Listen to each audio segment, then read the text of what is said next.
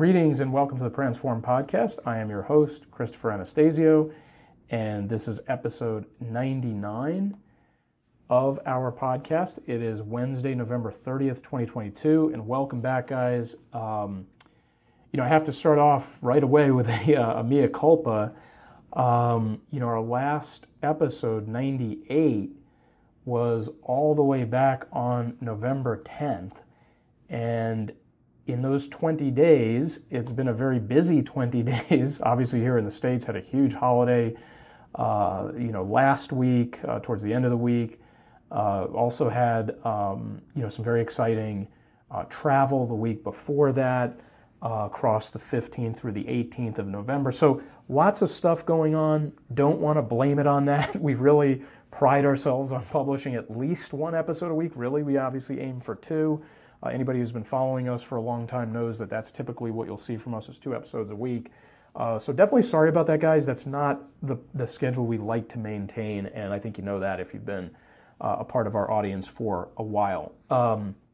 So getting that out of the way, we've only had 2 other episodes in November, and I'm going to recap those very quickly for you to kind of put in a plug for them. Back on November 3rd, episode 97, kind of drilled down a little bit into why you need, and that was in all caps in the title, why you need to make YouTube Shorts, the types of engagement that we're seeing on YouTube Shorts, the way it can create sort of a gateway into your full-blown YouTube channel, and sort of almost serve as like a bit of a ancillary marketing arm for your YouTube channel right on top of your YouTube channel. So really a very kind of interesting episode there if you guys are sort of on the fence with YouTube Shorts, maybe haven't gone into the YouTube realm at all yet. Episode 98, which was the one I mentioned, published on November 10th, was Meet Us in Mashantucket, and that was the sort of entree episode into our visit up to Foxwoods Resort in Connecticut for the New England Practice Management Mass CPA Conference. While we work with any firm or business that wants to leverage our marketing expertise, our bread and butter for a long time has been in the finance, accounting, tax, bookkeeping realm. We've had a lot of experience with those type of clients, but certainly the principles that we apply go across the board. So you don't have to be in that industry to work with us. But we happened to be at that conference, and we were, of course, marketing ourselves while we were there. So that was just kind of an entree episode for those who kind of had that interest area back on episode 98. So today, what I wanted to talk to you is about kind of picking up the ball from the October 7th episode 93, which was titled Twitter Bombshell, where I actually talked about Twitter, but not the way you expect. I talked about Twitter from the standpoint of the technical upgrade they made to include more media in individual posts. So this is where you could attach up to 4 pieces of media, but they could be a mixture of things. You could have a picture, you could have a GIF, you could have a video, you could put up 4 pieces of video. It just was another step forward for Twitter to kind of get back in the arena and compete a little bit better with the likes of TikTok and YouTube Shorts and stuff like that. What I wanted to talk to you about today, guys, it's not going to go on for very long, but I just want to throw our 2 cents out there as far as Twitter goes today, is the state of flux that Twitter is in as we speak. And of course, as you guys know, in late October, early November, Elon Musk took ownership of Twitter and started changing things pretty drastically in terms of the internal operations of the company. Now, a lot of people are debating, what that means for the company, what that's going to mean for the company, whether the company's going to still be around, whether the company's app is going to be available on iOS or on Android or both of them. I heard a lot of rumblings about Apple potentially dropping Twitter from the App Store.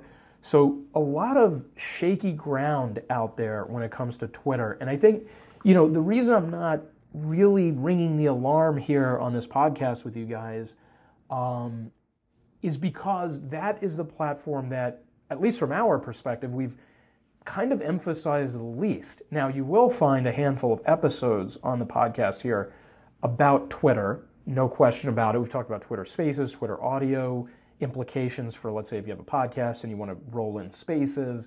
We've obviously talked about the one I mentioned, episode 93. So we have talked about Twitter here. But at no point in time have we advocated that Twitter be your primary channel. You know, we really look at Twitter, and this is kind of the meat of the episode here, guys. We look at Twitter as a secondary channel that provides two major functions. Number one, amplification. So if you're posting content anywhere else, you can go out to Twitter and you can amplify it there. You can take that content over to Twitter, either keep it the way it is or make some tweaks to it, whatever you want to do, and then you can blast it out on Twitter. So you get that sort of typical amplification by using it as a secondary channel. The second thing you get from Twitter is listening to conversation in your space, in your industry, in your sector, okay, with your audience, and seeing what they're talking about. And I think this is a very underrated application, actually, of Twitter. And you could argue you could do this on any platform. You can go out there and you can observe what people in your space are talking about or posting or commenting on, etc. So no question, you don't need Twitter to do that. But because of the nature of Twitter, the short form texting, the very quick, fire off a message can be very messy and nobody really cares. It's not like, people curating perfect Instagram feeds or TikTok feeds or whatnot.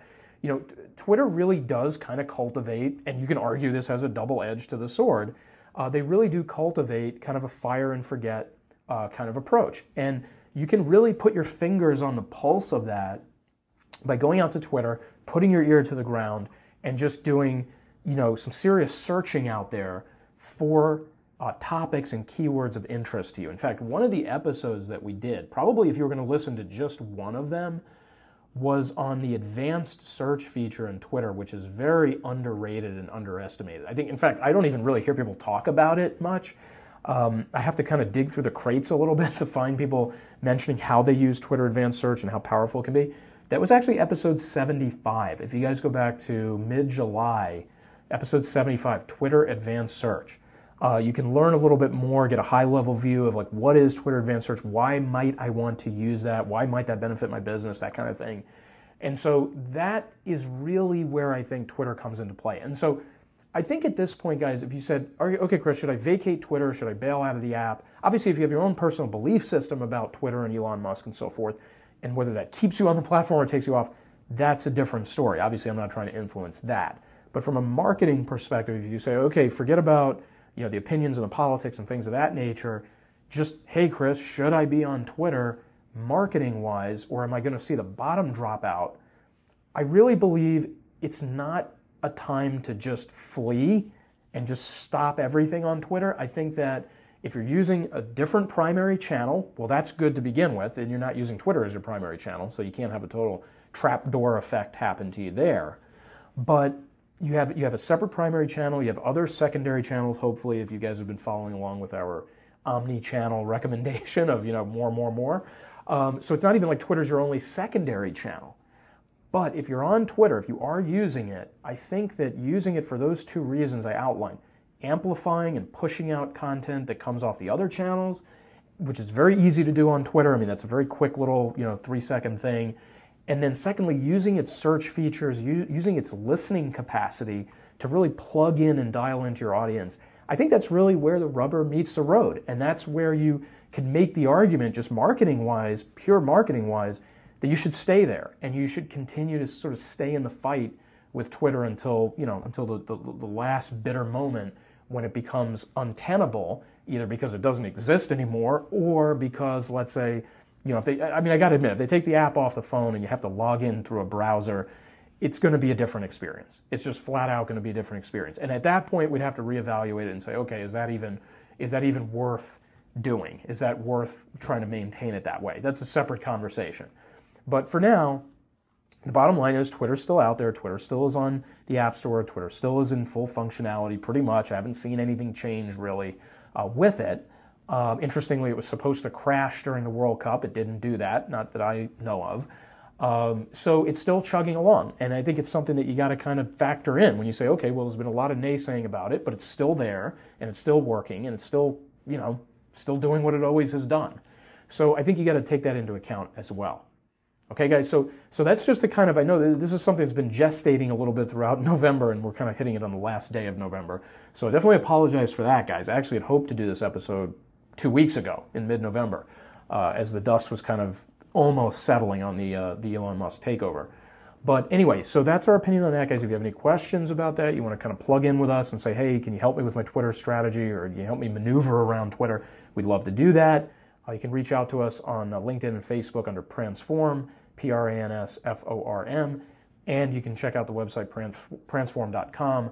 And of course, we appreciate your support, your followership, etc., of our podcast. Okay? So when we come back to you guys, it's going to be exciting. It's going to be episode 100.